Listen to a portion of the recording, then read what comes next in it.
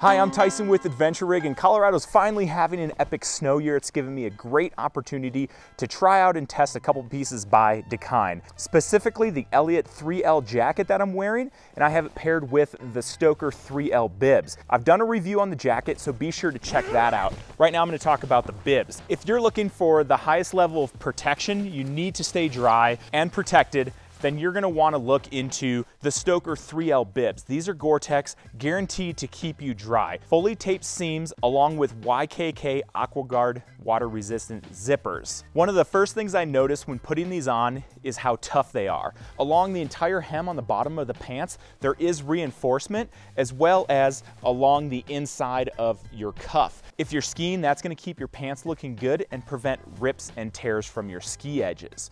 Just looking at the bibs, you can see how many pockets I have. There are quite a few. Starting at the top, I have a buttoned pocket right here. It's not crazy big. I can't quite fit my entire hand in it. Moving down, I have a zippered pocket right here. Again, it is also not very big. You can kind of just see the depth of it here and how wide it is going across. On the left side, I have another chest pocket that's buttoned at the top, along with a nice zipper. Now this one is a little bit bigger. You could probably fit your phone in it. I can fit my entire hand into that one. And then I do have two zippered thigh pockets here, which again are quite large. I can easily fit my entire hands in those. And I have my phone with a big case on it in my left pocket, and there's no problem with the amount of room there.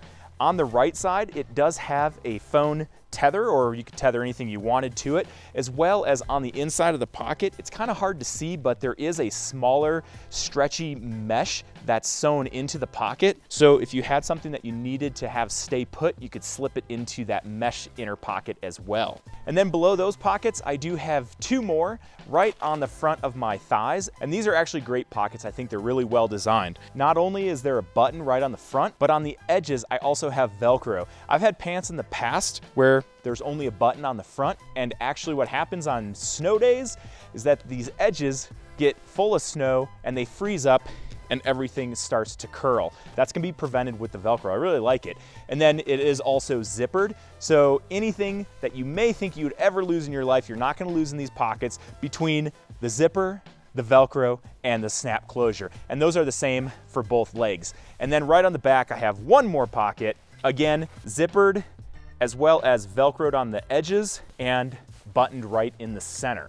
Something I love about bibs is being able to wear them in the backcountry. I love them for pow skiing because I don't get any snow down my pants going through the waist, obviously because of how high these are. The one thing that I'm gonna complain about with these bibs is that they only have one vent on each leg on the inner thigh. It's quite a large vent. You can see when I unzip it, it does have mesh on the inside, keeping any of the snow from going into the pants.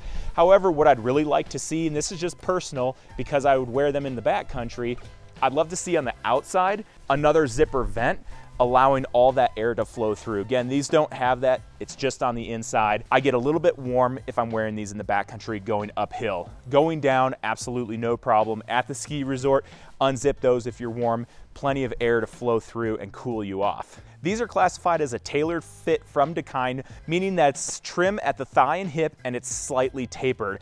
I usually am a little bit tight in pants from Dakine that fit like that. However, with these bibs, I have plenty of room still in my thighs and a lot of mobility, which is great. Part of what makes these bibs so comfortable is this back mesh panel.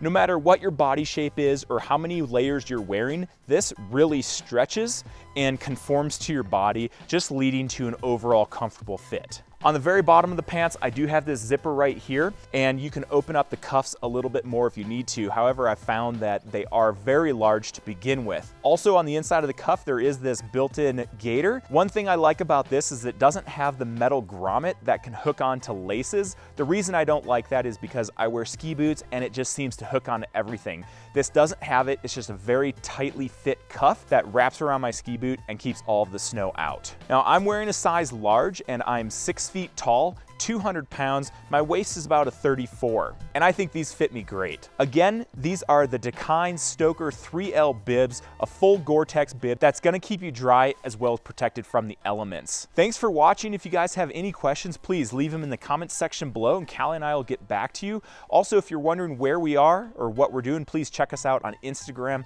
and Facebook at Adventure Rig. And if you guys like the video, please give it a like and subscribe. Thanks again for watching. I'm Tyson with Adventure Rig.